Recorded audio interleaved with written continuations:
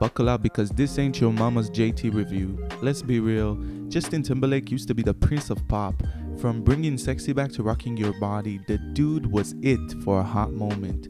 And not to mention his great NSYNC days. But oh man, this album is an eclectic, boring mess wrapped in a blender set to puree. And while it is diverse in sound, and production is not your typical trap beat that I'm just so tired of hearing at this point, it lacks anything interesting to really make these songs pop. It's like one of these showcase streams of Timberland students' best beats. Now here's the real kicker. Like I mentioned on my previous video on Ariana singing, Justin isn't belting. All the exciting notes are sung in falsetto, and honestly there aren't that many exciting notes to begin with. And I know what you're saying, look, this isn't his style. He was always singing in falsetto from the early days, from NSYNC to Cry Me a River, and you're right, I get that. But is it really too much to ask for singers to want to get better with their vocals? Is being a vocal technician such a bad word in the pop industry at this point in time? I hardly think it's a strange request from an artist to want to see them develop vocally, let alone develop anything involving their art, which I don't see here. At the very least, I thought JT came from a different generation of musicians where with each album you showcase just a little bit more improvement on your vocal range and voice overall. Where's the power? Where's the range? Some songs even use autotune like the NSYNC one. And don't give me that, it's for style. No, it's not. Not in this specific situation. In this case, it was meant to trick you into thinking they sound that perfect. And by the comments on that song, it worked. The over-glorification of falsetto in pop singing. It's like he spent the entire recording session sucking helium balloons. Why is falsetto so praised is beyond me. I'm not saying it's a terrible sound, but it's way overused by male singers in the pop industry who lack the very basic skill to belt. All singers should have this skill. Is this the future of pop? Hopefully not.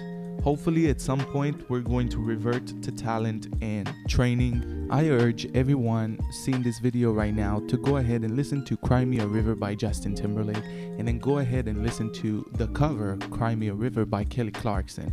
What she did was belt out the song just to show you how more exciting the song gets, how much more impactful and emotional the vocals hit, and then come back and tell me whether or not you should hear more belting in today's music. On the entire album, I only saved 2 songs, and this album is packed with diversity. But just 2. This is crazy. This is the guy who helped produce and write Beyonce's Rocket, people. What in the hell? It's also the same guy who has Strawberry Bubblegum in his catalog. How is this the exact same guy who gave me this album right now? I am very, very confused. Blue Ocean Floor was super experimental. Where is that sound on this album? Where is any of that song on Men of the Woods? I know he was trying to go for something else for Men of the Wood, but that album did not hit anything for me. The songs I saved were Sanctified, which is a grower. I feel like the more I listen to the song, the more I love it.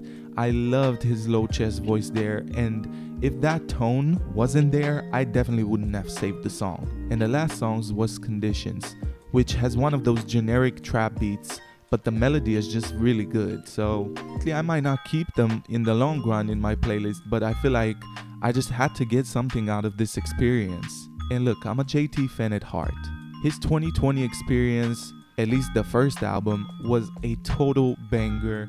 Not even one song that I can critique was bad on that album. And yes, it had a lot of falsettos, but he really showed his range on that album. Look, I'm not one to look at sales and say that they represent anything, but I am actually very interested to see how the general public will receive this album and whether or not it's going to generate some hits for Justin Timberlake at this stage of his career. Hats off to Justin for still making music at this stage of his career for a male artist. It's definitely unexpected to see. And also for someone who grew up on idols like Michael Jackson, you can take some inspiration with trying to reinvent yourself and do something bigger each era. And I think that's just the whole point of pop music.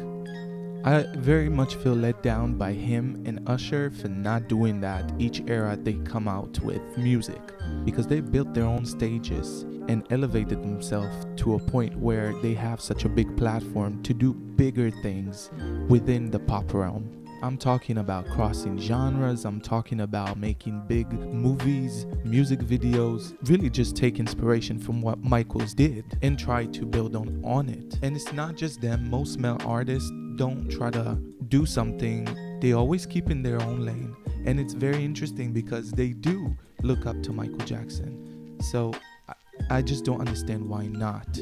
So these were my thoughts on everything I thought it was. I'll give this album another listen and maybe some more songs will grow on me.